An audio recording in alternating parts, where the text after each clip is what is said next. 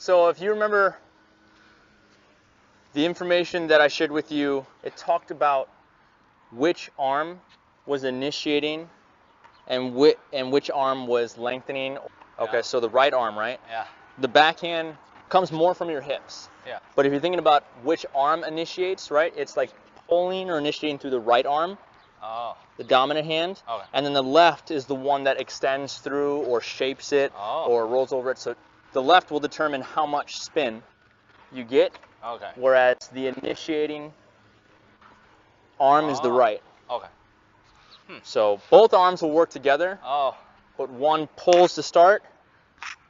And for you, we've talked a lot about just your legs, right? Yeah. I've noticed that when we talk about good posture and using your hips, the more narrow your stance and the less you bend your knees, the more you start dipping your shoulders to get underneath the ball. Yep. And this starts producing like a jerky, compensating. It gets messy real quick.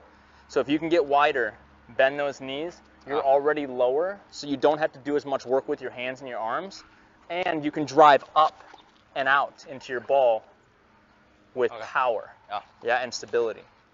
So with this, we're again not looking for so much speed as we are getting comfortable with using our legs, getting into position, and getting underneath the ball. Okay.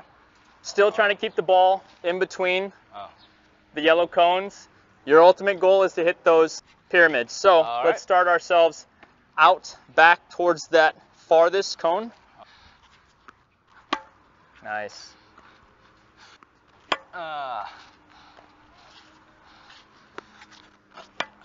Good.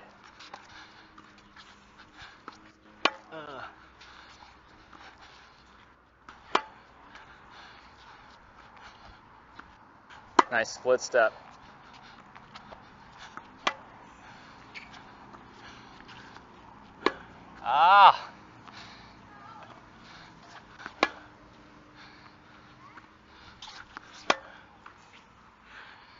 You know what I've noticed? Almost every ball that you've hit, you're shifting your weight on contact out this way. Oh, okay. Yeah. You always seem to be on your front heel. Let's get on the front toe. Okay. Or balls of our feet on the front right. All right. I want you to really try to plant and step forward through your shot. It's going to require you to really get set up properly with a wide stance.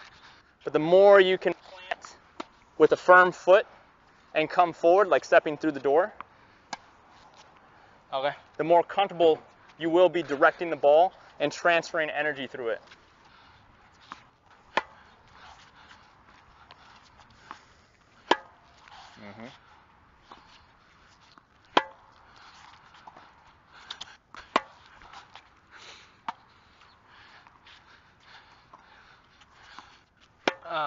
Good.